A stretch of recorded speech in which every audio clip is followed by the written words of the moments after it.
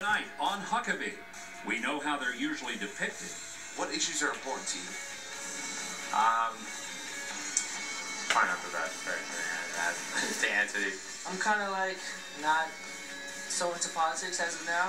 You normally vote. I don't. And they know how the world perceives them. I think a lot of people think we're lazy.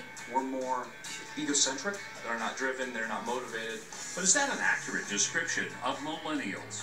Tonight, we talk to young people of this country to see what really matters to them.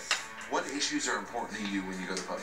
Issues on economics. The economy, healthcare, fiscal policy is obviously very important to me. I am interested in business. What they think of Washington.